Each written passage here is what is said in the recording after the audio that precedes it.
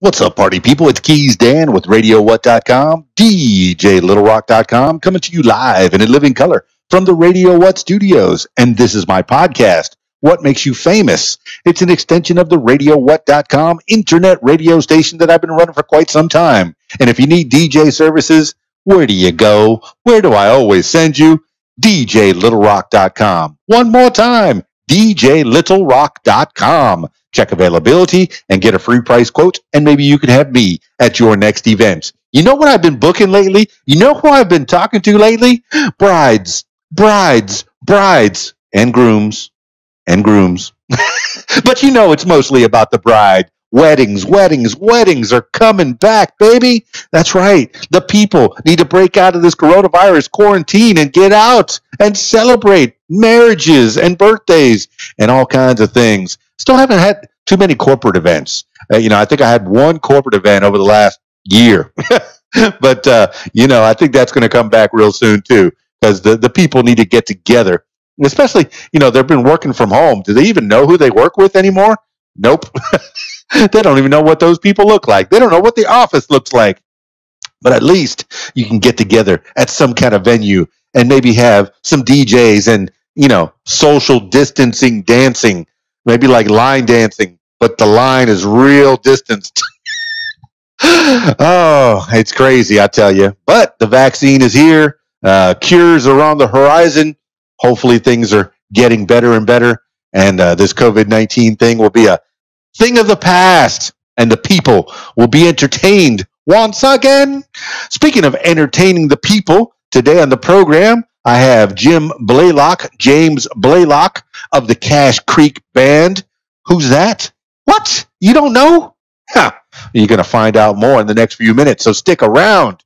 This week's shows, well, as we're breaking out of the quarantine coronavirus, I have my one faithful show on Friday nights, The Rab in Conway, Arkansas. Put that on the What Makes You Famous walking tour. If you're ever in the Conway, Arkansas area, you want to do some karaoke, you want to sing, yeah, you want to feel like a star of the show?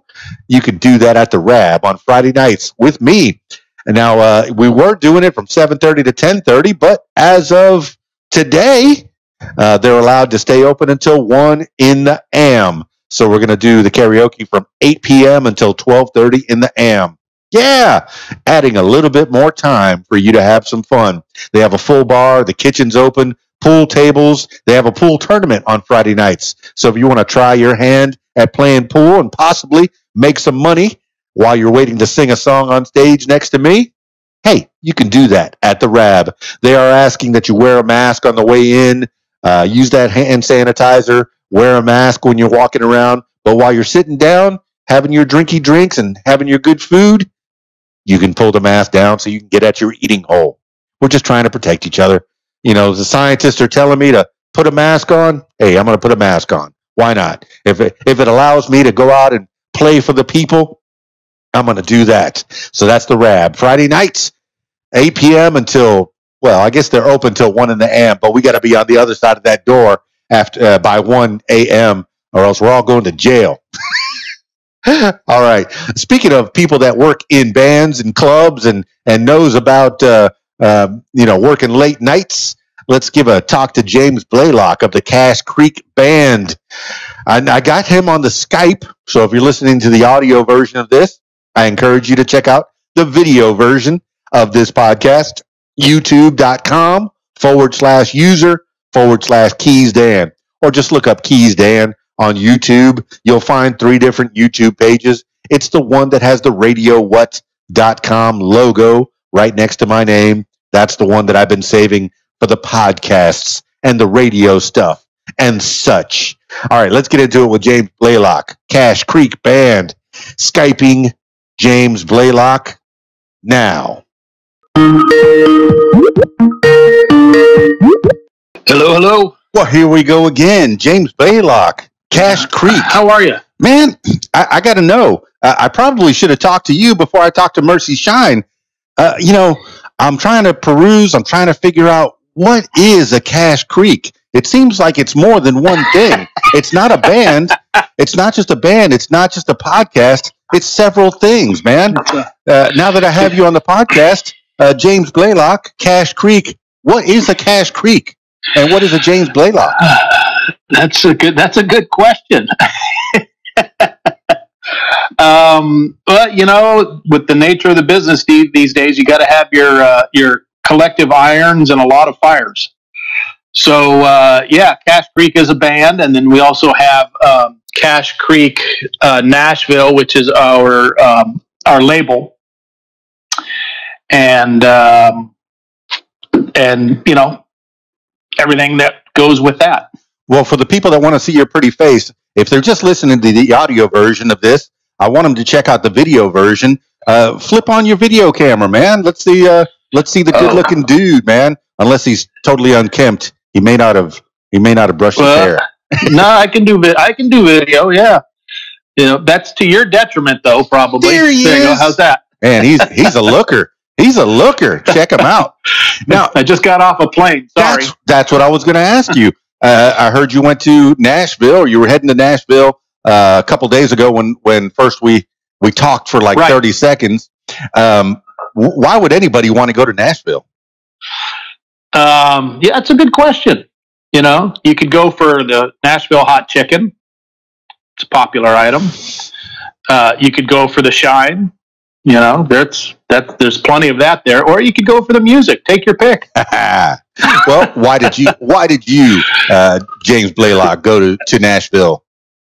So once a month, the first Wednesday of every month, we do a show at the Music City Bar and Grill in Music Valley, just outside of downtown Nashville there, that we call the Cache Creek Club Live.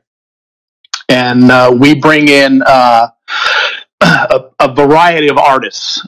Some of them are on our label. Some are just friends that we know who've got other projects going on. And then we always try and bring in one big headliner type star. So this last one was Tim Rushlow from Little Texas. Come on.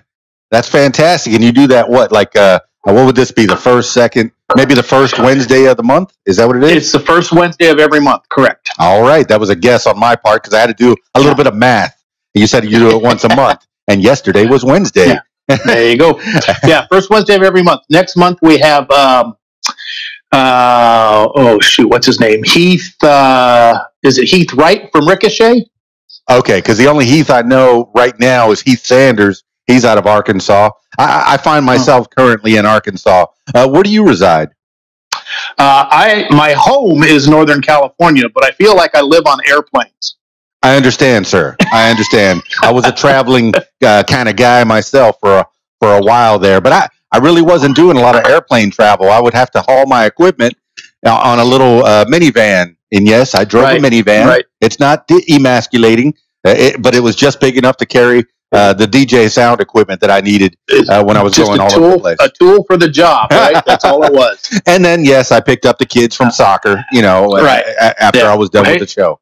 We all do it. Well, cool, man. So you're in Northern California. Whereabouts exactly? I am in a little town called El Dorado Hills, just north of Sacramento. Okay. What kind of a town is that? What if you're on the tourist bureau of El Dorado or El Dorado? Because I know we have an El Dorado here in Arkansas, and that's how it's pronounced. You have to put the emphasis on the right syllable, so it's El Dorado down here. But I know we're in Espanol, we have the Mexican influence. So exactly. El Dorado in Spanish. We are we're the town that everybody stops in to get gas on their way to Tahoe.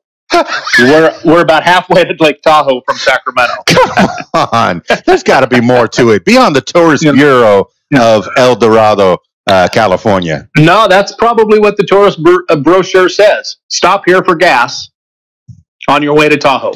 You know what's funny is Homestead, Florida, where I'm from, Miami, and I know, and then I lived in the Florida Keys, which is where Keys Dan comes from. Mm-hmm. And there's a 20-mile stretch between the south of Dade County, Florida, Miami-Dade County, Florida, and then the first key, which is Key Largo, where I used to live. And there's that 20-mile bridge. And then there was Jack's. It's like a convenience store and gas station just before you get on. And let me tell you, going down there, I had to have my Jack's hot dog before I took that stretch. Get your snacks, get your snacks at Jack's, and then go. Hey, that could be a slogan. It had to be a slogan. But yeah, you should pitch it to them. So you're saying you're a pit stop on the way to Tahoe. I mean, do you spend time in Sacramento or in Tahoe? Either of those places? But we don't go down to Sacramento too much, but we do go up to Tahoe quite a bit. What's good about Tahoe then?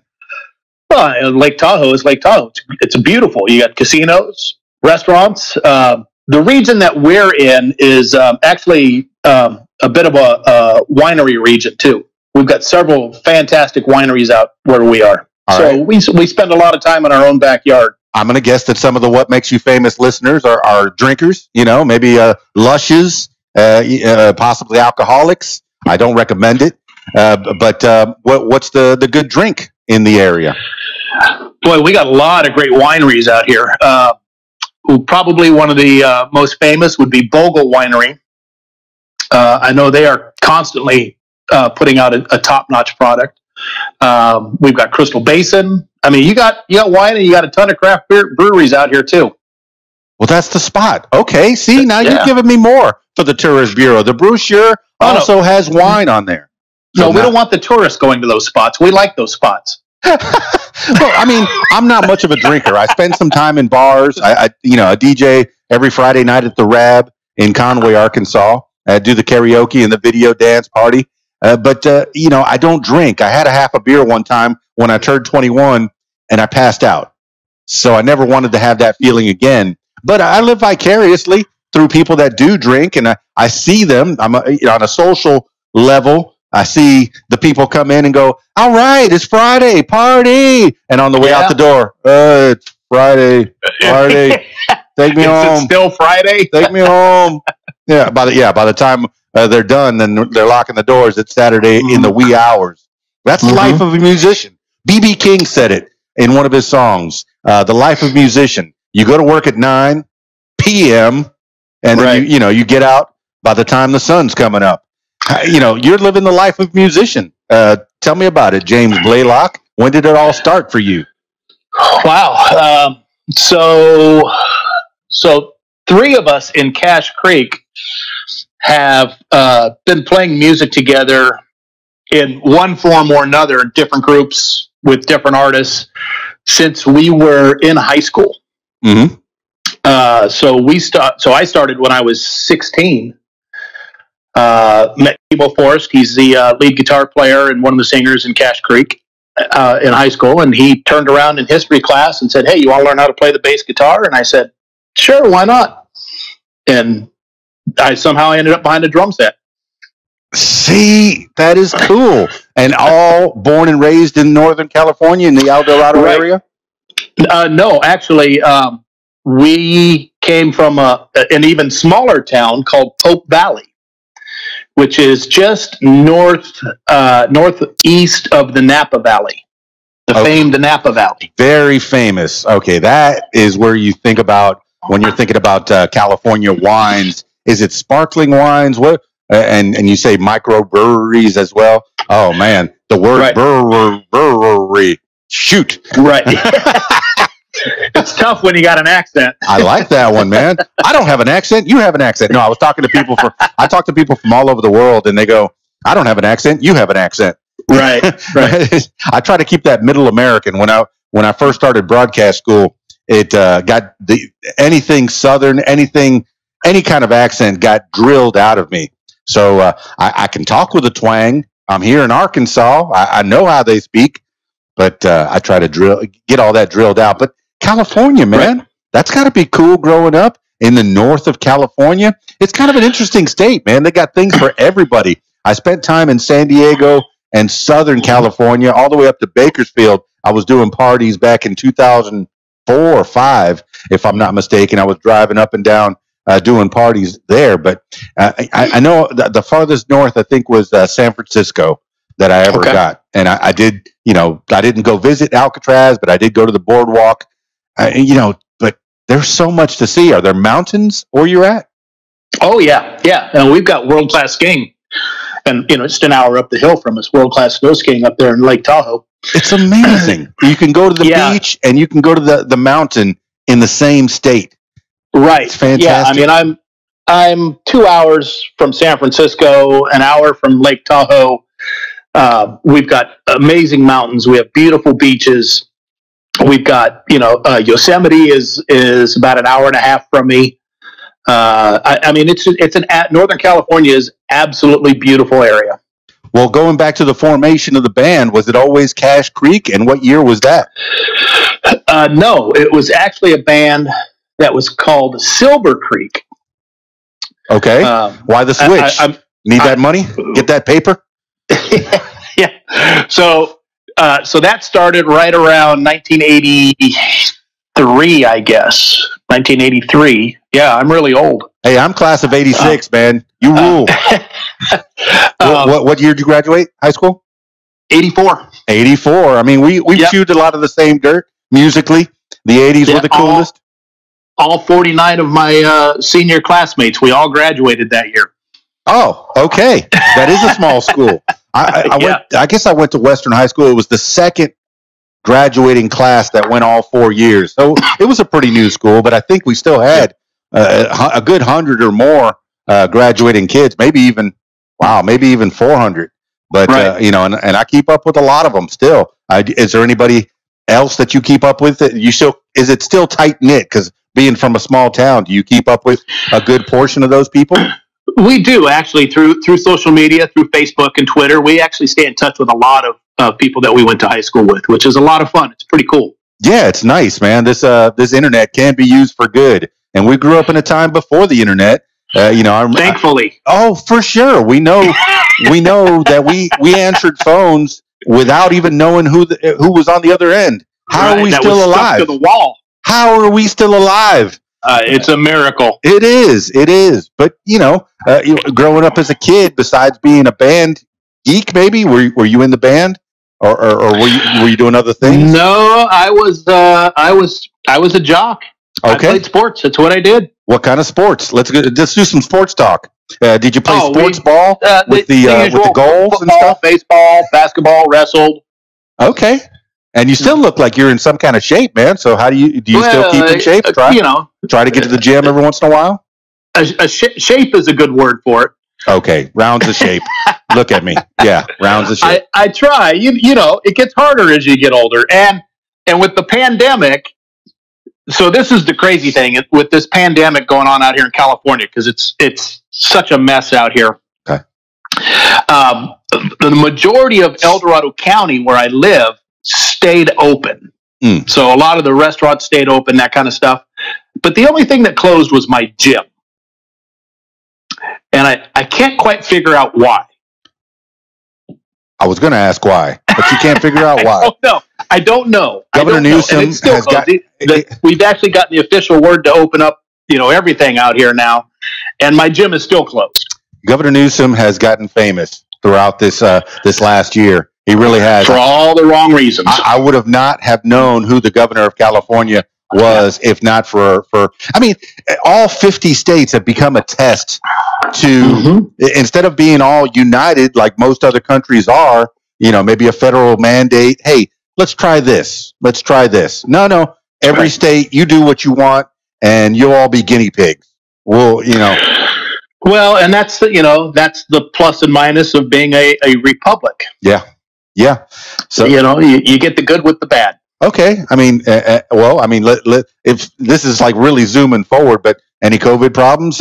I don't know too many people around my scape that have had any really serious COVID problems. Everybody in our band had COVID. Everybody, and we all caught it. Yes. How'd you go through it? Was it bad? Was it good? Various. So it affected all of us a little bit differently. Some of the guys got hit a little bit harder and were down for a little bit longer. I was down for about 24 hours and then felt great. But yeah, we all got hit. But the amazing thing is that my wife and son, actually all of my children, none of them have tested positive ever.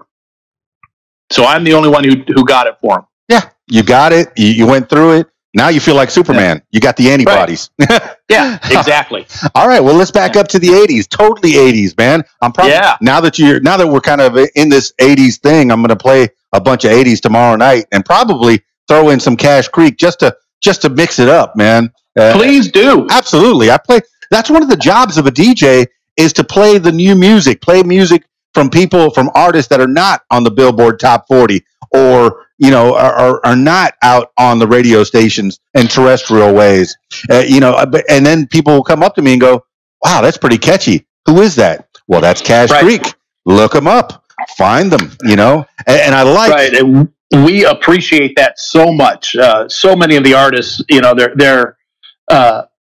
they're fighting tooth and nail for any kind of radio airplay, and the fact that your internet stations will take a much bigger gamble on somebody and put their music out there for the masses to listen to is fabulous. I don't feel like it's a gamble. Radio What has always been music that I like, and if you like it too, there's a bonus. But I want to put up with it because that's the station I listen to. So I'll throw it on there, and if you're a new band, I'll put a tweet on it, and let you know, and it gives you something to retweet, and it gives you something to interact with.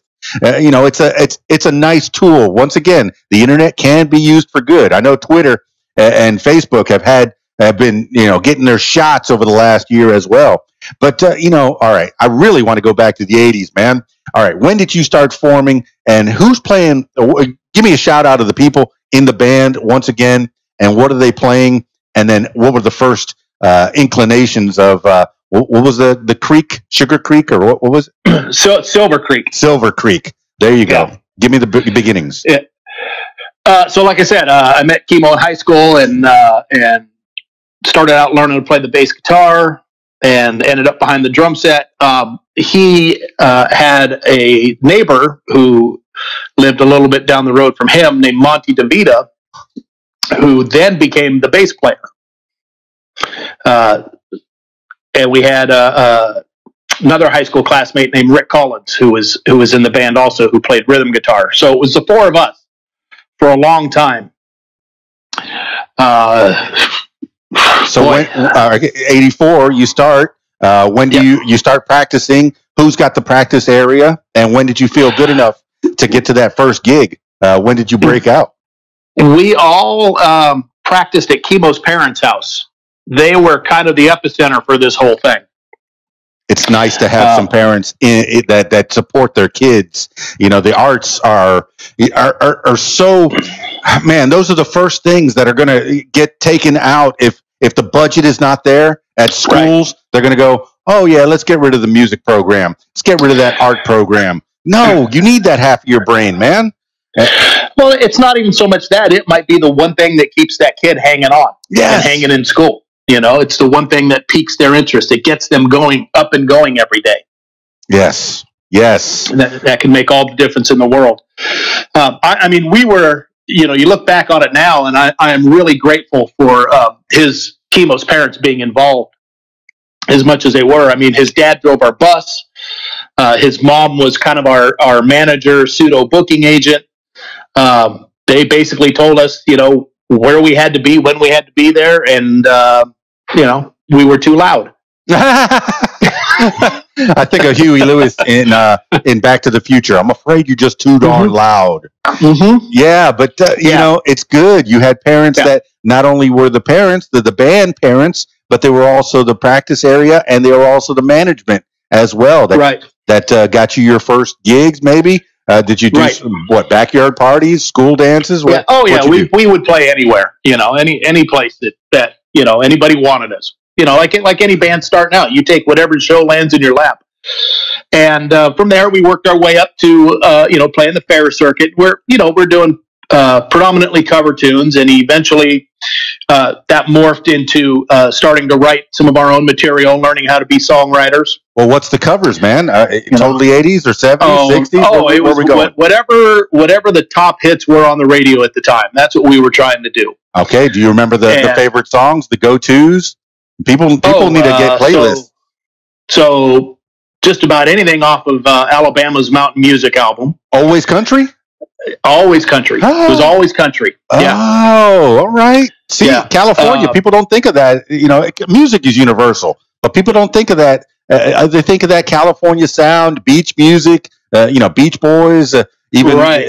Even Van Halen because of the front man, even though they came from all over. But yeah, Right. Or when they do think of country, they think of Buck Owens because of Bakersfield, the Bakersfield sound, and then Dwight Yoakam. But Northern California you could take Northern California and stick it in the middle of Arkansas or Tennessee or any of those southern states, and you're at home. It's the same people. That's fantastic. And people are people all over the world. I don't know why there's so much. All right, let me get political a second. I don't know why there's so much division in this country. Everybody wants the same things, man. Everybody likes music. If you don't like music, I don't want to talk to you. Well, that's one of the beautiful things about music is that you can bring people who can be polar opposites on social issues or governmental issues, but they can go to the same show and they can love the same artist and they can love the same music.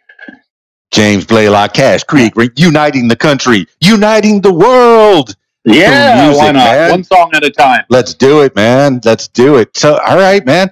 When did you start breaking out of? Did any of you go to college? The four of you? Some of us went to college a couple times. Oh, yeah, me too. Me too. Went a bunch of times. Never quite worked out. We kept, even though. So this would be, I guess, mid-90s. Silver Creek broke up, and we all kind of went our separate ways. Chemo made the move out to Nashville at that time. What did he end up doing when he was out in Nashville? Was he pursuing a career solo? Not necessarily a solo career. Just he wanted to. He was looking to get on a touring act. That's the place you ought to be, I guess. If you're going to do country music, go to Nashville. Yeah, go to where the business is. Well, people think of California as a music and films and everything, really entertainment, but maybe more in the South. You know what? Nashville has kind of become a central hub for every type of music. Okay. I did not know that. I'm learning these things as we go. Yeah, it is still the central clearinghouse for country music per se, but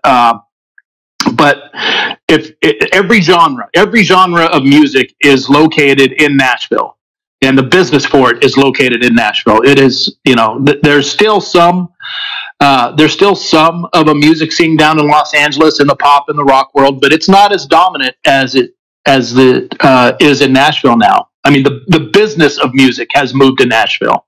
Okay. Well, James Blaylock, from 84 to mid-90s, when you were with Silver Creek, was that primarily in the Northern California? Were you playing? Oh, we played everywhere. Everywhere? We went anywhere. Yeah, we went anywhere. Meaning what? Did you tour bus or planes or out of the country? We had an old bus, and Chemo's dad would drive us, and we'd go up and down, north to south, east to west. You name it, we'd go. Well, I mean, what are the big places that you enjoyed? That was it festivals or was it? We played a lot of the fairs, a lot of the fair circuit. Well, I mean, for anybody starting out, nightclubs. Anybody starting out, and they want to follow the Cash Creek, line of how to make it big. Where do you go? How do you get booked on festivals? Boy, that's a good question. Okay. When you find out, let me know. Okay. Well, who was booking you for fairs, or were you doing the Blues Brothers way and showing up to Bob's Country Bunker and saying, "Yeah, we're the Blues Old Good Boys band"?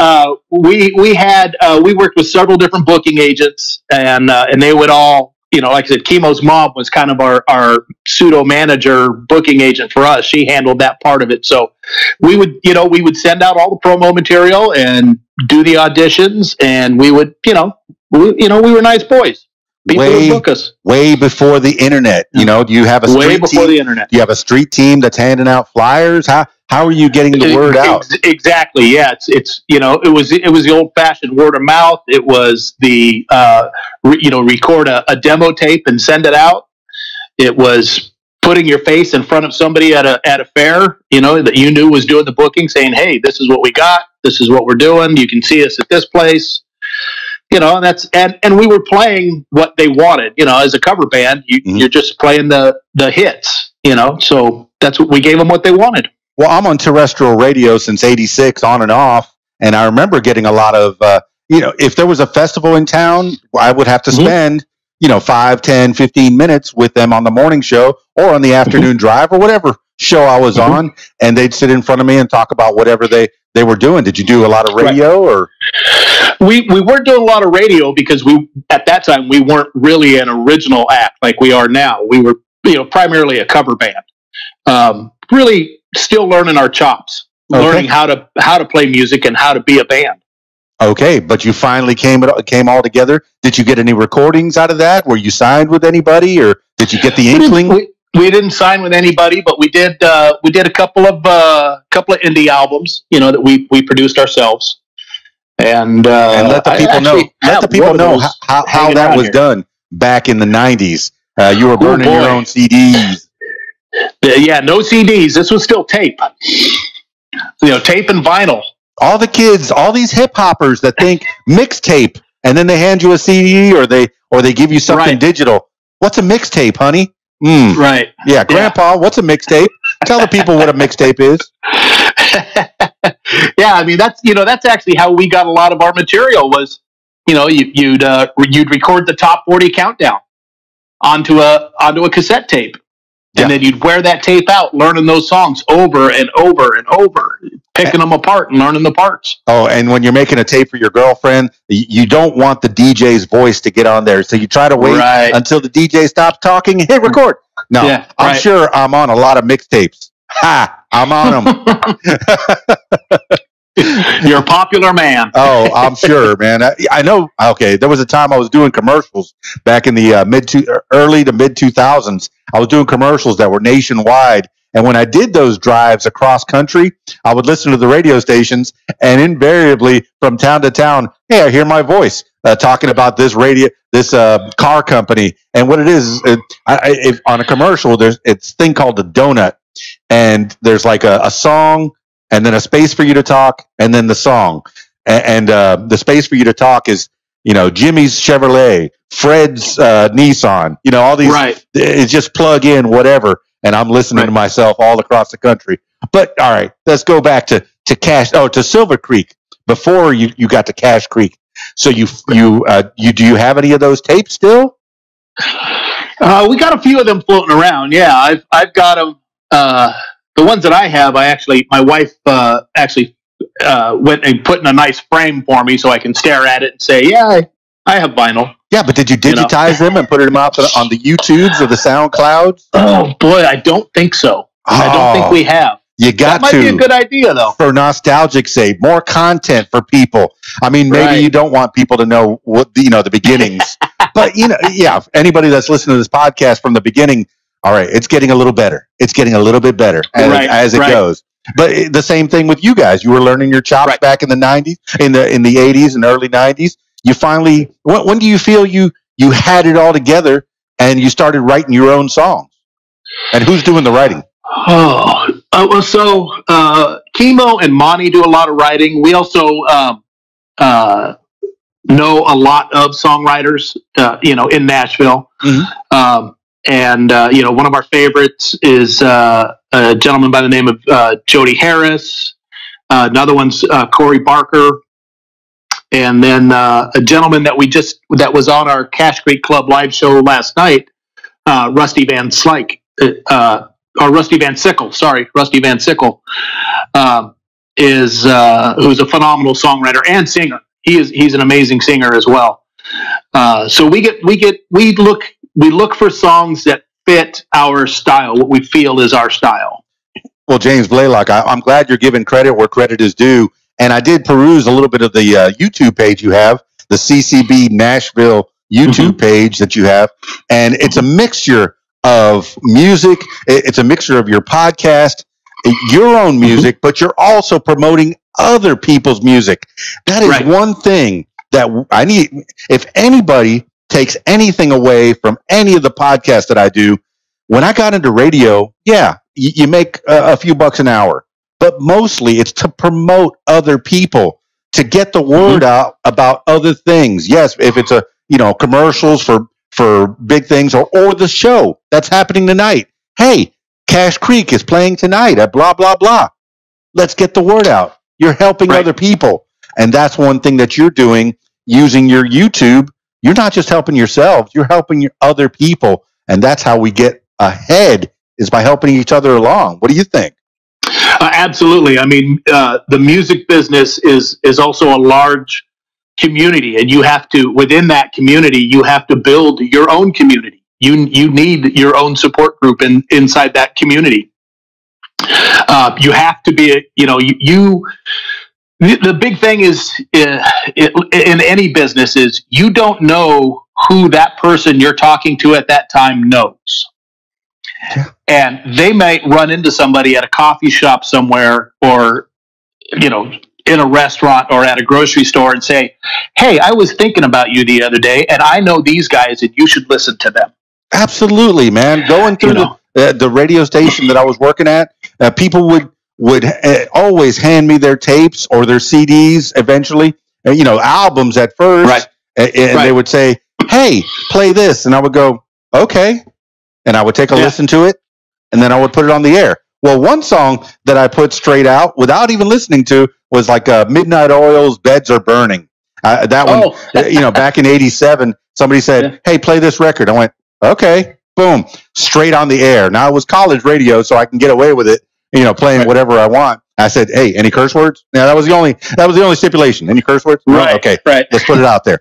And it was a fantastic song. And let me tell you, those 4 people in their dorm rooms that were listening, they got excited. Yeah. And they called. The phones lit up, man, at 3 a.m. The phones lit up. I'm sure the writer of that song is still collecting royalty checks. Oh, my goodness. I think that was a huge hit in the day. Oh, for sure. I just played their video. I do video dance parties. I played their video last Friday, man. I said, I got to play this one. One of the greatest videos ever made, And I remember when MTV used to play music videos. That was a thing, man. It was. Video killed the radio star. Well, it didn't. It made it better. It enhanced them. Not only could you hear them, but you could see them. Were you making at least little music videos with Silver Creek at all? Anybody filming you? Oh, well, we got lots of film. I mean, Kibo has a whole box of really awesome videotape of, people shooting video of us at shows, at parties, whatever. And a lot of it is us just goofing around, being stupid kids. But no real, I don't think there was any real music video at the time. It was, I remember at the time to shoot a real music video was expensive. Absolutely. Because now with, Adobe Premiere or the Apple's Final Cut, you can take, a music video is made a couple of iPhones, exactly, and you're on your way. Exactly. But a music video primarily is made, say, 3 scenes. You have one scene where the band is on stage. You record the whole, them lip syncing to the song, all on stage. And then another one, they're at a swimming pool. Then you record them, the whole song at the swimming pool. Right. And then maybe they're in a forest. Oh, okay. You record the whole song on a forest. Bam. Right. You take all 3 of those tracks and you start cutting and pasting which ones you want, what scene, and it all goes nice and easy. But you had to do it with videotape machines before. And even before that with film. Right. What a pain in the butt, man. What a pain in the butt. No kidding. We are very fortunate to have become friends with the guys in Lone Star, and their drummer, Keach Rainwater, has a video company. He shoots videos. He produces and shoots videos for other people. And we've been fortunate to have him do a couple of our videos for us. And I am always amazed at how hard he works. Yeah. Yeah. Once you're done with your 4 or 5 hours of lip syncing the song a few times and recording it, and then it's a day, 2 days. Well, I guess you could do it pretty quickly, but to get a good product, you got to take your time. Right. You got to like, it's like anything else. You got to put the elbow grease in. Yeah. Oh yeah. Well, once again, you're giving credit where credit is due. Rainwater. Perfect. Excellent. Yeah. Keith Rainwater. Great guy. Fan of Lone Star. And I like their stuff too. I'm amazed by them. I'm amazed by them. Okay. We just had Richie McDonald he was last month's Cache Creek Live Club superstar that we had. Richie McDonald came out and sang for us. Right. Tell me about that. Tell me about Cache Creek Club, because I'm seeing every other video. Sometimes there's a lot of them that are Cache Creek clubs. What is the Cache Creek Club? And then we'll go back to when Silver Creek took a falling out, and then eventually, I don't know, spoilers, did it come back together? No. What is the Cache Creek Club? So the Cache Creek Club is kind of a music variety show. First Wednesday of every month, we have a lineup. Of course, we do 3 or 4 of our own songs. We're kind of the hosts for the show, and then we bring in anywhere from 3 or 4 artists, different country artists, and they're always country. It's always country music. We have So we have somebody we'll have somebody like R.T. Johnson on, who's got a great song out right now off the CCB Nashville label. Hey, you're turning me on to some new bands. I gotta start writing these down when I listen back. There you go, R.T. Johnson, and he's got another single that's going to be coming out here in a couple of weeks, and that song is absolutely fantastic. Probably his best work. Excellent. And then we also had this husband and wife duo who are on a bluegrass label. I believe it's on Redbird, I think is their label. I might be wrong there, but they're called the Rollers. Okay. And I'll tell you what, Kaylee Roller has a phenomenal voice, and her husband is the fiddle player and guitar player in Cache Creek. He's the 4th guy. Her husband Jason, he is a phenomenal player, and the two of them together, just they have something really special when it comes to making music. Well, James Blaylock, first Wednesday of the month, and is it always the same venue? What venue is it? Always the same venue, Music City Bar and Grill. Okay, and where's that located at? It's on Music Valley Road. It's right across the street from the Grand Ole Opry. You know, we have a place called Midtown. It's TC's Midtown, and it used to be. I just learned this maybe a month ago here in Conway, Arkansas. It used to be called the Grand Ole Opry West, and I was like, how from cool the old Grand Ole Opry West radio show?" And it was right here in Arkansas, man, right down the street. And right now, it's still a great live. It's primarily, I'd say, it's more rock and roll. Although they do have like 80s cover bands that walk through, and there's a band that goes through called Sloppy Kiss, and they wear the makeup but none of the outfit, so it's real sloppy. Okay. But they play a lot of Kiss music, and then there's Dirty Lindsay. They play hair bands, but that used to be the Grand Ole Opry West, man. I've never been to Nashville. I've been to Memphis quite a few times because Elvis, hello, and Sun Records, and I've been to Stax Records as well. I mean, just a lot of history there, the feelings. But I've never been to Nashville. My mom, she just moved from Key Largo. She's in the process of moving just south of Nashville, so I need to make a trek over there. So I can. You got to make a trek. You got to make sure you do the Ryman tour. Ryman tour. Do the Ryman tour. Yeah, that's that. If you want to get a good chunk of country music history, you go do the Ryman tour. It is very in depth, and it's a lot of fun. Walking tour, bus tour, headphones. Walking tour. Walking tour. See, put that on the What Makes You Famous walking tour. The Ryman tour. All right, now you've explained Cache Creek Club, the events, but I'm talking about Cache Creek Club, the videos. The 3 guys on a Davenport that are, just monkeying around talking about music and such. Yeah, that's what we call our web podcast-isode, because we couldn't agree on one name, so we threw them all together. That's basically us just being us. Dig it, man. That's all it is, and it's a way for us to just kind of stay in contact with our fans through social media and let them know the things that we're interested. What are we talking about? Whether it's, we're all 3 huge NASCAR fans. So we talk about, NASCAR racing and dirt bikes. And we do this thing called the Squatch Report. We talk about Sasquatch sightings. Saw that. And Did you get your Sasquatch tag? By the way, I'm trying to figure it out if you actually have to be a resident of Oklahoma or not. That's what I'm trying to figure out. Well, from what I understand, in Hot Springs, Arkansas, we have a boggy creek monster that I think is a close relative to the Sasquatch. Yeah, could be. Well, you might have to make an appearance on the Cache Creek web podcast and talk about the Bobby Creek monster. Yeah, I'm going to have to look up more. But as soon as I said a Sasquatch to somebody, because he's the hide and seek champion of the world. Absolutely. So the three of you are, and are these webisodes only on the YouTube, or can they be found in audio form anywhere? No, it's just YouTube. Why don't you slip them on audio? And I'm going to give a shout out to Anchor.fm. Grab the audio and just throw it out there, man. Just as more content. Anchor.fm is free. Okay, I'll pass the word on. We'll see if we can do that. Yeah, and they'll pay you if you do a little 30-second spot for them. They'll pay you about a penny a listen, just for giggles. I could use a few pennies. Yeah, exactly.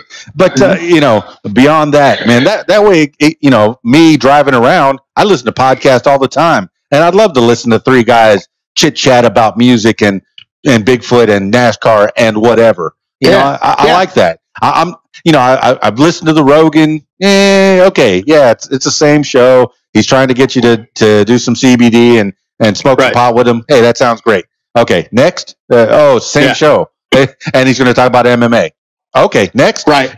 No hating. The man has opened doors for sure. Oh, sure, absolutely, and I appreciate what he's accomplished. That's for sure. He's managed to figure out how to make a living at it. So God bless him. Although he got taken off of my my podcast software. He's exclusively on Spotify.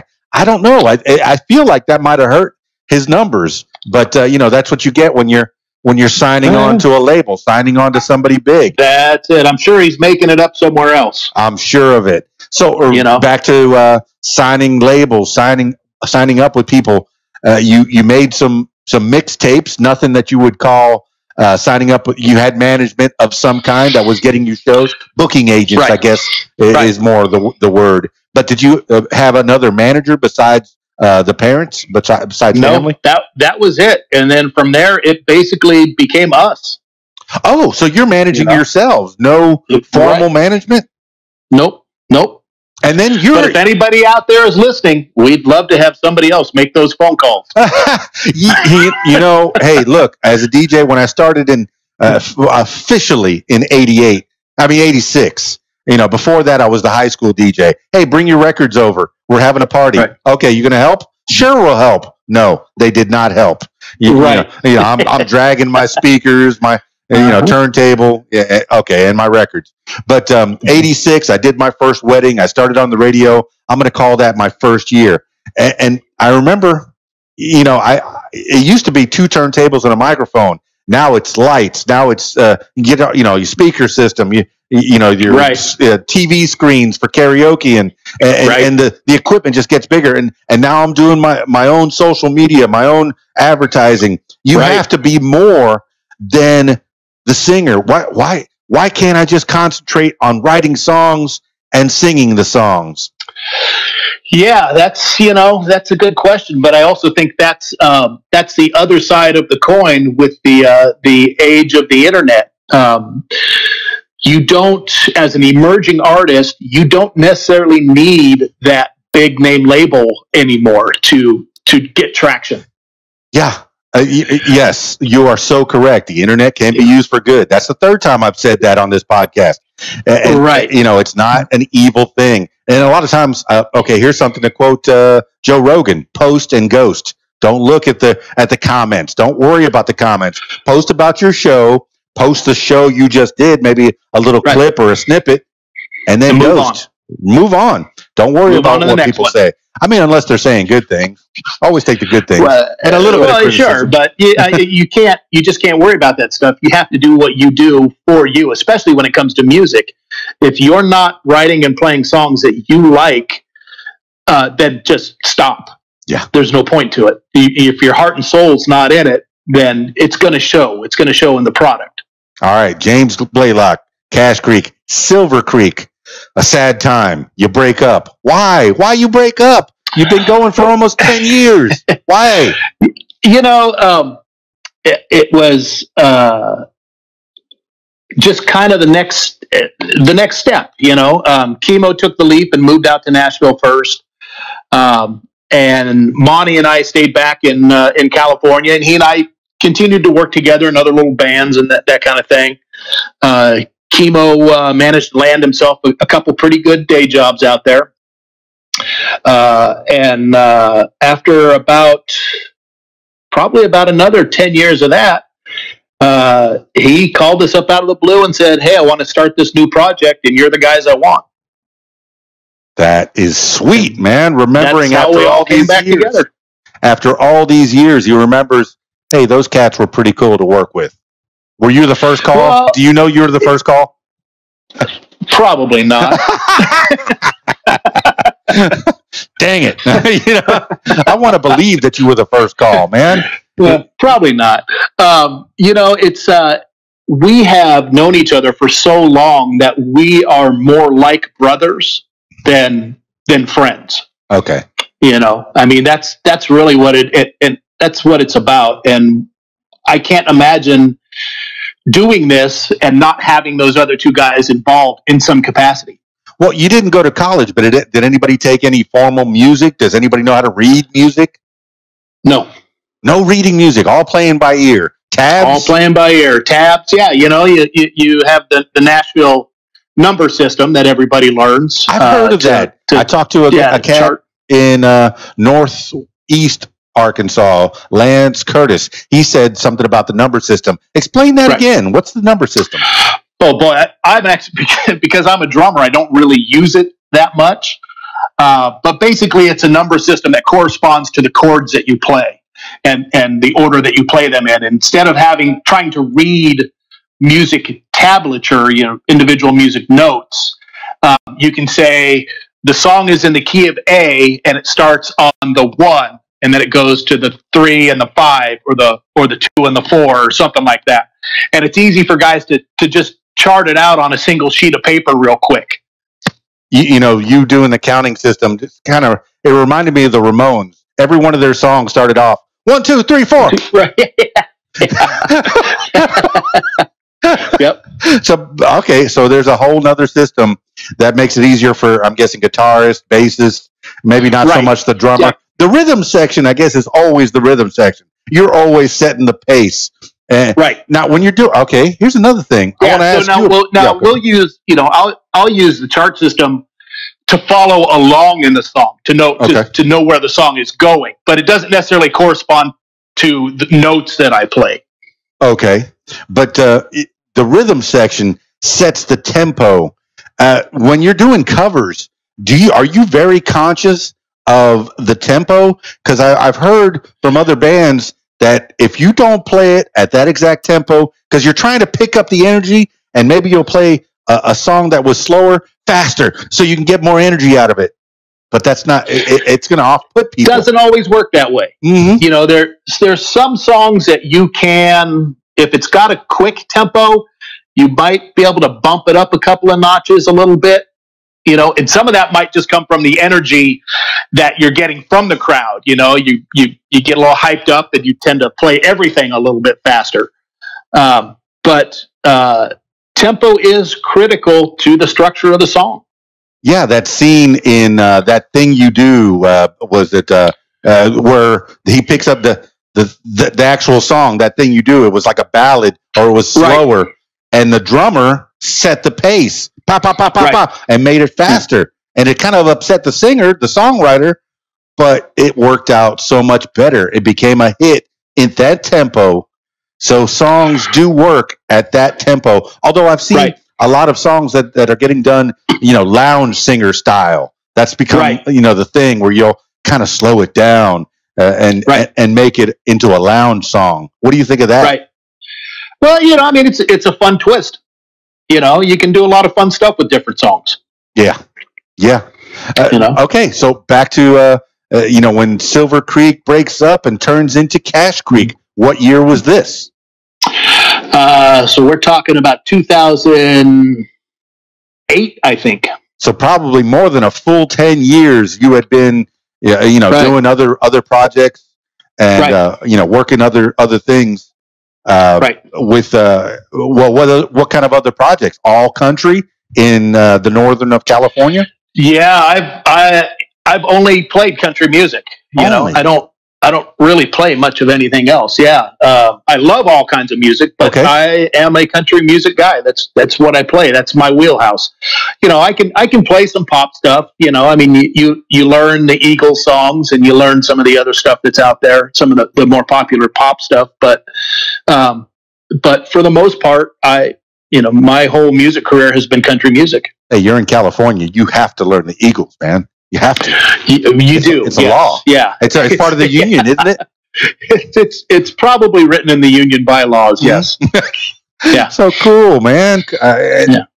Dude, James Blaylock. So from 2008 to now, what have you been doing? It's been Cache Creek. What have you been doing? What kind of gigs? Is it besides that first Wednesday of the month there in Nashville? What else are you doing all over to entertain the people? Oh, we go again. We'll go anywhere.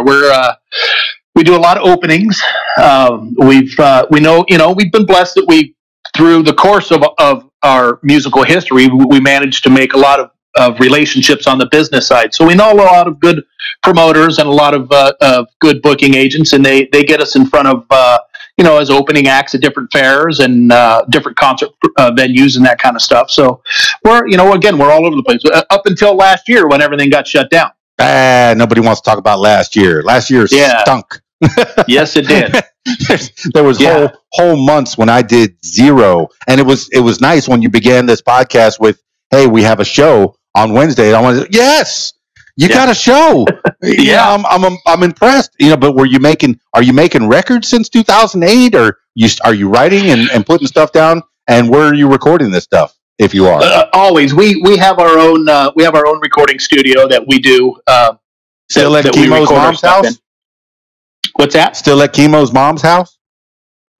No, it's actually at Chemo's house, not his mom's house anymore.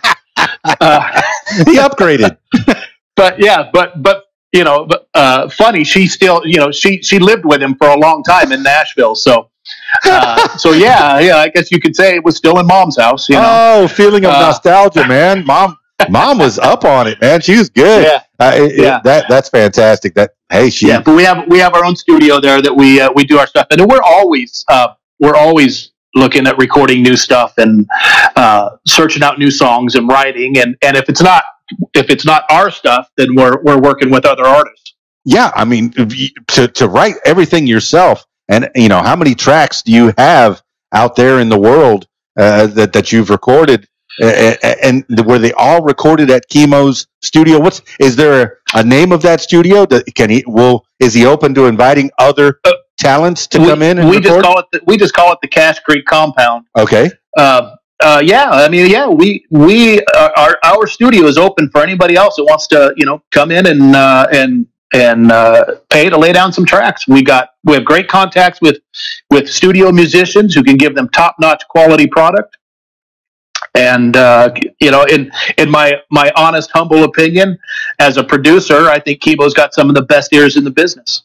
Fantastic. See, that's one thing that you gotta, as a singer songwriter or a songwriter, you got to give up a little bit of that creativeness. You give them something. Here, I made a little demo, and now I guess on your iPhone, but it used to be on a tape deck. I made this little demo, and you hand it to an engineer who's been doing it over and over and over, and they clean it up for you. But the four of you, is it a 4-piece band now or a 3-piece? It's predominantly a 4-piece. Okay, because I got James, Chemo, and Monty. There's always the four of us, but whenever we go out on the road, we will always try and bring out a couple of side guys with us. We will use. Steve Pepper has been playing keyboards for us at these last couple of Cache Creek Club live shows. He's the piano player for a little country band called Alabama. Yeah, we've never heard of them. And then Bless. whenever we get the chance to have the amazing Vic Lawson come out and play pedal steel guitar with us. He actually lives in Nashville, so he comes out and will play with us whenever he has a chance. We always try and bring out a keyboard and a pedal steel player with us. Well, it's nice that you're giving these kids a break. Like when who was it? Oh, when Kanye gave Paul McCartney a break and put him on his song. These kids, they need help. Yeah. They do. Somebody's got to look out for the youngsters. My gosh, and it's nice to work with greatness. You were talking about the music business. It can be tight. I remember when I was a young DJ, a lot of times other DJs would step on you. All right, maybe you can make $300 on this gig, and here's a Weasley DJ comes in. I'll do it for $250. Right. Another one. Right. I'll do it for $200. I'll do it for $150. And it puts a demise on the industry. If you have bands, hey, the band commands $1,000. Oh, but they'll do it for $800 or $600. You have to and that's always the battle that a lot of artists face on a day-to-day basis. You got to make money to pay your bills. Let's face it. You got to eat. You got to pay your rent. You got to, and a lot of these people have families. They got families they have to support. We've all got families that we have to support. So you do have to find out where your floor is. I will in certain circumstances work for this because on the plus side, I'm going to get something else out of it.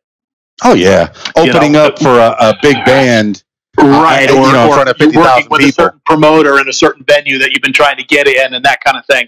So every now and then you gotta take one in the shorts. But I have a saying that I always say all the time, especially to other artists: nobody works for free. No. Nobody works for free. You should. You have a value. Maintain your value. Absolutely, man. You need exposure. I've been exposed for 30 years now. Right. Yeah. Yeah. And it's the funniest thing because in the music business, that's the only time you ever hear that. Mm. You wouldn't go down to your local pizza restaurant and say, "Hey, I'm throwing a party. Can you bring free pizzas so that people learn about your business?" I mean, hey, and there's another thing. Charitable causes. Yes, you should give back. Absolutely. Yes. You should give back. I mean, any charitable causes that you've been involved in that you really appreciate? Actually, we work. I'm going to do a little bit of a product plug here. Hit me. For it's an energy drink called Bulletproof Energy. Okay. And it is owned and run by a gentleman by the name of Bob Dolkey. And he is an Air Force vet. And he started a charity that provides entertainment to injured troops who are in the recovery stage. Mm. For a lot of these guys and ladies, when they're wounded, and a lot of them have some pretty traumatic injuries, they're stuck in these different military hospitals and can't go anywhere. And you can only watch so much TV. So he goes out of his way to bring entertainment to those people. And we've been lucky to be involved with him and been able to travel to several different bases and provide entertainment for a lot of these people. And it's really gratifying. Man, that's good for your soul. It's good for your heart, man. It is. They so truly appreciate that somebody came to them just because. Yeah. See? And I'm glad you gave shout outs. I'm glad you give plugs. Give credit where credit is due, man. That's what this is your podcast. You tell the people about the people that have helped you along the way, and in turn, the people that you are helping, the places that you like giving your effort, your time. Right. And we've all of us in our families have. My wife is an Air Force vet. I have a son who is in the Army. Kibo's dad was in the Air Force. Monty's dad, I believe, was in the Navy. So we're surrounded by people who are either in the service or have been in the service, and so we appreciate what goes into that decision. I know it's a necessary thing because we fight, but I don't want to have any wars anymore. I'm four square again. There, I said it. No more wars. I'm with you. If we could send troops over to maybe go build a house, hey, that'd be fine. Right. That'd be fine. Absolutely, yeah. And it would be done quick, and it would be really well built. Man, the Seabees are talking about the Navy, right? I guess their construction battalion. Down in after Hurricane Andrew in '92, I was on the fire department in Key Largo, and I remember that we were using. I carried that same 20-mile stretch. I carried a chainsaw, just cutting trees out of the way, and then here comes the Navy with a big giant front end dozer. I went, where were you 3 hours ago? I'm walking up to 20 miles here. Right. But yeah, those cats. The armed forces are a well-oiled machine. Where were they at the Capitol? We appreciate everything that they do for us. Where were they at the Capitol on January 6th? No, I'm kidding. I'm kidding. Don't make me put my tinfoil hat on. Oh, I'm doing it, man. I'm doing it. I like conspiracy theories. Yeah. But, and Sasquatch, going back to your Cache Creek Club. You're at 55 episodes deep already in that thing. And that's fantastic that three guys can find so much to talk about. So that tells me that you have a lot of history. And those are the guys in the band, right? The three guys that you sit on the couch? Yeah. Where's the fourth guy? But he's busy. Okay, he's busy. But like I said, Jason shows up every now. He'll usually show up with his wife, and they'll come in and do a song or two. When we have a musical artist on.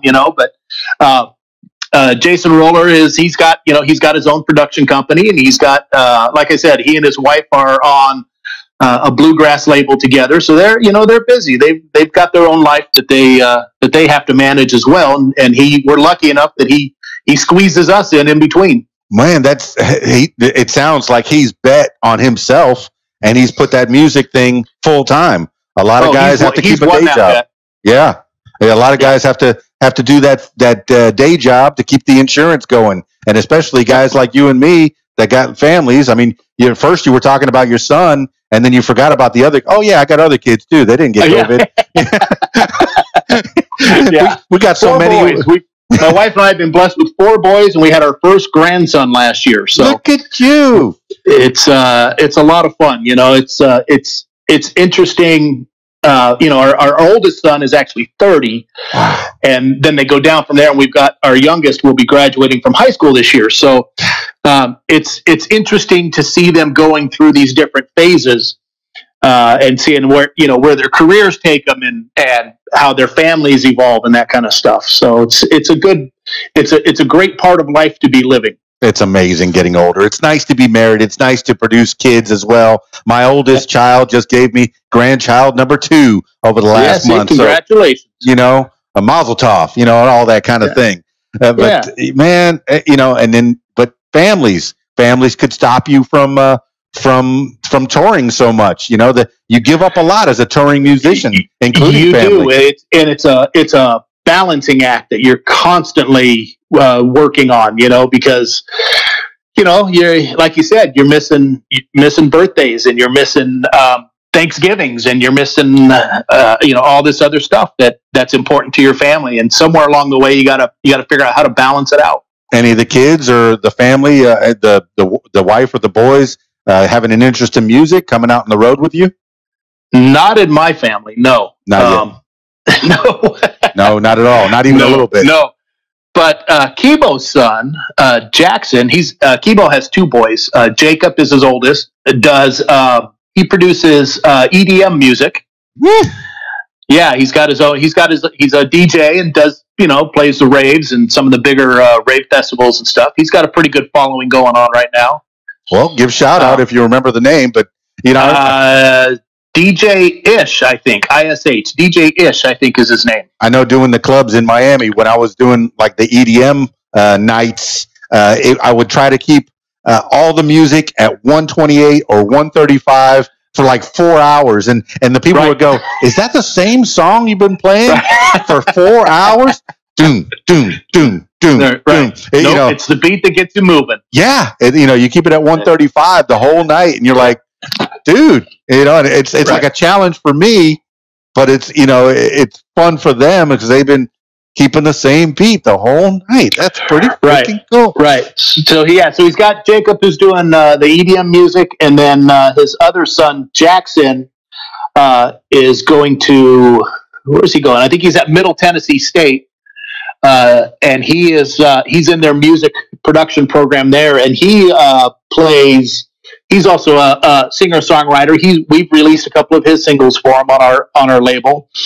Jackson Forrest, you can look him up. He's got a couple of pretty good songs. He's a youngster out there, and he's more the country pop Americana type feel. Hey, don't put yourself in a box. Just play whatever. Taylor Swift. Her label kept saying, "Oh, you need 2 country songs on this one." No, I'm not doing country this week, or this month, this time. So she had to break out from those labels. Man, don't limit yourself. Yeah. Jackson's young. He's got time on his side right now, so he's still trying to figure out what his sound is. Fantastic. All right, so you bragged very talented young man. You've bragged on other people's kids. Brag on your kids a little bit. What are they doing? Your offspring, the 30-year-old and such. They're great. He's working on becoming a firefighter. Like I said, he gave us our first grandson, so we're right now he can do no wrong. Yeah. Our second son Jake, he's married. Yeah. He's got a beautiful wife. He's the one in the Army. Oh, that's cool. Our third son Austin graduated from San Jose State University, and he is learning to code now. But wasn't that primarily the hashtag? He's a writer. That was the hashtag for the coal miners. Learn to code. Yeah, yeah. But he's a writer. He does stand-up comedy, and he wants to be a sitcom writer. Hardest job in the world. I tried stand-up over the years several times. Fell flat on my face. Yeah, he's actually got a pretty decent following out there. He did till COVID hit, but he's made his inway with some of the larger, more popular comedy clubs around the California Bay Area and down in Los Angeles. So he was doing pretty well with it. Yeah, it's amazing. I listen to these podcasts in the Comedy Store. You could see so many famous people on a Tuesday night just working out their stuff. Yeah, that's a nice job and a nice community that he's getting into. I'm kind of excited for him, and I hardly know about him except for just now. Look him up. His name's Austin Blaylock. He'll have some stuff out on YouTube. Austin Blaylock. Now these kids are. That's the other thing is they're doing YouTube shows and Zoom shows and selling tickets somehow, doing those kind of shows. So and I think what was it? Bert Kreischer is doing drive-in shows. Right. Yeah, we've seen quite a few artists doing drive-in shows. Yeah, crazy. I mean, things you have to do to break out. Because of circumstances like the COVID-19 last year. Okay. So from 2018 2008, how many albums have you put out, and where can people find those things? So we've put out 8 albums. Wow. We're putting one out about one a year every now. Yeah, about one a year. And they can find them all on our website, cashcreekband.com. Yeah, either the website or the web seat, either one. Either one, yes. And of course, it's all available on iTunes, CD Baby, Spotify, wherever you get your music, you can find our stuff. Well, it's a great website. Who built that thing for you? It tells everything you want to know, including, of course, on the top of the fold, your social media. You got your Facebook and your Twitter. You need an Instagram. Right.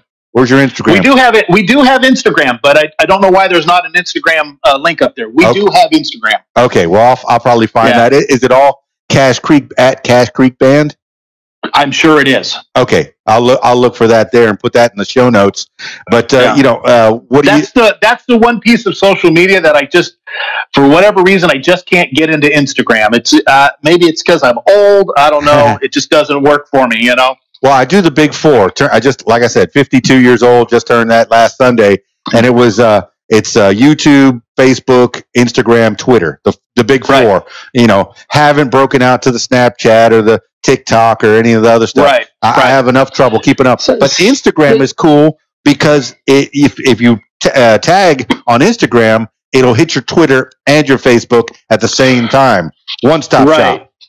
Right. And I know I think Chemo usually handles most of that stuff when we're out live. If we're doing a show or whatever, we'll post pre-show stuff or post-show stuff, and it'll hit all of our social media feeds. Excellent news. Okay, I did find your Instagram. Excellent. Well, I'll make sure that I put that out there and make sure that everybody knows where to go. There's also little snippets of your Cache Creek Club YouTube podcast. Right. Hopefully, you get it out there. Use that Anchor thing. It's free. Take the audio, throw it out there. Let me just bring up one other thing that the Cache Creek Club live shows are also being recorded live, and they are on a station called AIM Country, which is streamed on Roku devices. Oh my! Excellent. So I believe you can look up AIM Country, AIM Country, and it's a streaming service that's through Roku, and you can catch the shows live after we do post-production mix. So many different avenues that you can get your stuff out there as an independent artist. Do you even need a record label? Do you need a company? At some point, yes. Okay. Yes, at some point you at least need a partnership with one of the bigger labels, just because they have the infrastructure. Okay. Once you get to that point where the business has decided that you're going to make money with or without them, that's usually when you start getting entertained with these offers. That's usually what you'll see. Yeah, because they don't have to do any work to push you a little bit forward. Yeah. You've mitigated a lot of the risk for them. Correct. Well, speaking of, I'm such a dummy. I didn't even talk about Jana Johnson.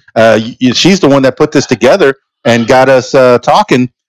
She is such a wonderful lady. Oh, what is Jana Johnson doing for you?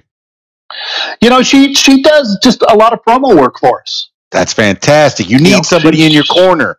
Somebody, right? She calls up radio stations and different promoters, and she's always letting us know. She's kind of got her finger on the pulse in that Western Kentucky, Central Kentucky area. And she lets us know where we should be seen. Fabulous.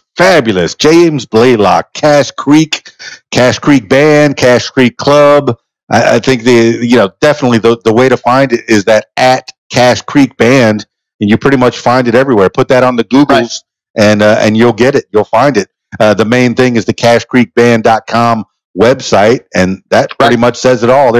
I'm looking at a glamour shot of you playing the drums, just all pretty, beard all trimmed up, just gorgeous, man, looking like a star. I love it. But you're too kind. Well, I'm going to give you, as we roll this thing into the garage, this is your time to give shout outs to any last people that have helped you out over the years. Any shout outs you want to give? The biggest shout out I can give out is to my family, and to Monty's family, Chemo's families. It's music is, when you're involved in the music business, it becomes a lifelong passion.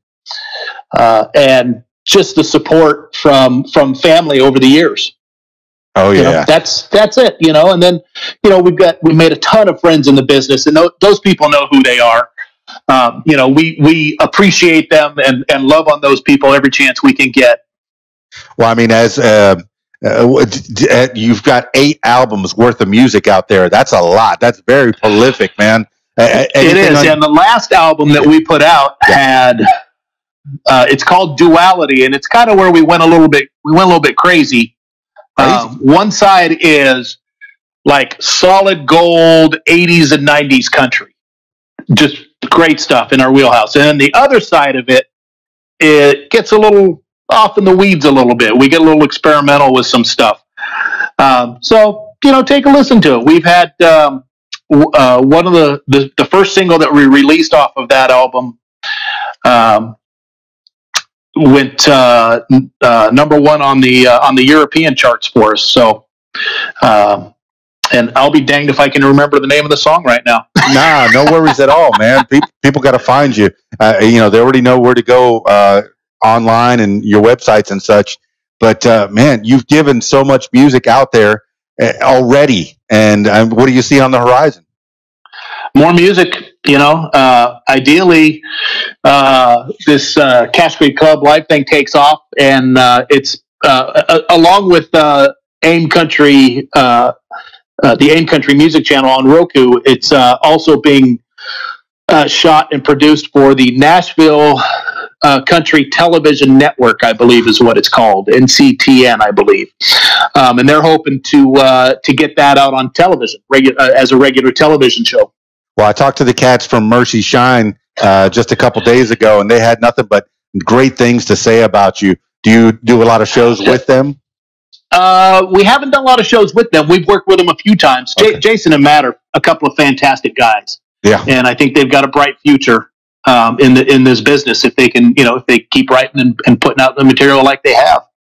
Well, they love you guys for sure. And getting to Nashville is only that one time a month. Is that all the time you actually have to go over there for that one show because you have all your own equipment at your place? I fly in and out all the time. All the time. Okay. So yeah. What other things do you do over there? If it's not playing, then the three of us are basically running the label as well. So we're working with the other artists that we're trying to bring up. We're on the phone constantly talking to promoters and management, other management providers. You're always working the business side of it. That part never ever stops. Well, it can't be too hard to get them to go to Northern California. Well, actually, it's a bit expensive to pick that circus up and move it. That's kind of the way you got to look at it. It's the old days of throw everything in a 10-passenger van and roll down the freeway. Those days are long gone. You got to be a full show now. You basically got to be able to set up and show up all in one stop. You ready to close this thing out? Yeah. Yes, I can. I remembered the song. It's called "My One and Only Weakness." My one and only weakness. All right. Yes. I usually finish these things out with last words for the people. I don't want this to be the last time we talk. If you have some other stuff that you want to promote over the next, whatever, half a year, another year down the line, stay in touch. Come on back. And I invite you to come in on our web podcast episode. Let's see if we can work something out there. I love the words, man. When people mash up words and songs together, right. Web podcast episode. And hey, bring us to Conway. We would love to come to Conway, Arkansas. You don't want to go to Conway. Go to Little Rock. Let's go to Little Rock. There's even songs about that. But we'll come down with us and 3 or 4 of our artists, and you can MC. I kid. I love Conway. I got brought to Conway because I married a hillbilly. So, she made me leave the Florida Keys, sunny South Florida. So, it's got to be love. I'll tell you what, though, let's go to Conway. Let's put on a show for Conway. Why not? Do it. Hey, I'll bring you to the Rab in Conway, Arkansas. That's a pretty big room, man. I get to do it That'll work. every Friday night. You can do it on Saturday, no problem. That would be great. Like I said, we'll bring down 3 or 4 artists, and we'll put on a great show for the people. Look at you! All right, James Blaylock, Cache Creek. Let's do this last word for the people. This could be words that you live by, words that you heard a long time ago, or just whatever pops into your head at this moment in time. James Blaylock, Cache Creek. Last words for the people.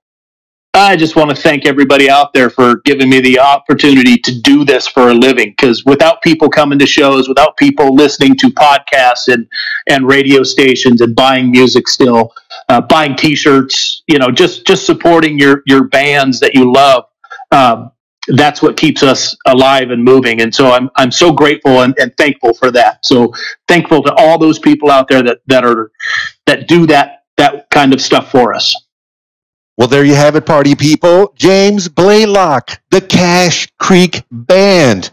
Man, they've been doing it for a long time. I think they got the groove down. I think they do. They got 8 albums worth of music for you to listen to make your ear holes all happy. Yeah, all that good country music. And just country music, baby.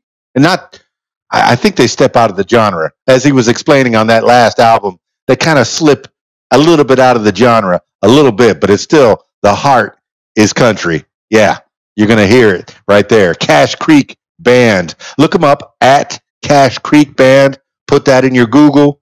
All the links are in the show notes, but if you can't make it to the show notes, at Cache Creek or Cache Creek, at Cache Creek Band is the way to find them everywhere at Cash Creek Band. And thank you so much, Jim Blaylock, for chit-chatting with me for the last little bit. I appreciate you being on the What Makes You Famous podcast. Now, I'm turning my attention to you, would like to tell your story, I encourage you to give me a call, 501-470-6386, or email info@radiowhat.com. That's it for me. It's Keys Dan, radiowhat.com, djlittlerock.com. Peace. I'm out of here.